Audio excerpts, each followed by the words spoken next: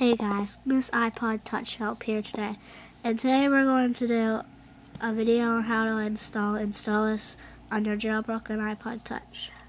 So first you're going to have to go to Cydia, and you're going to manage, sources, and edit, add, and type in cydia,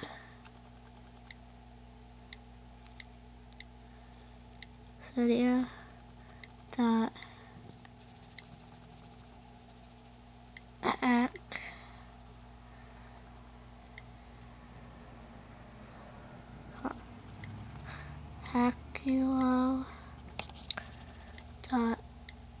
us and add source.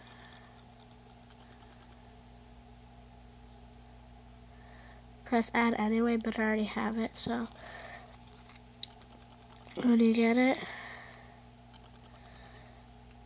press done.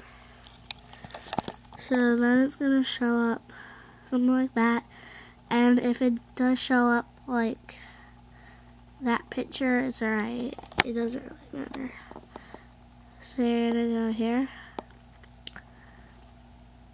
go press, find down, scroll down to I, and click on installous. Install would be right there, but since I already have it, be modify. And then once you have it, that's all you have to do. Thanks for watching. Comment, rate, and subscribe.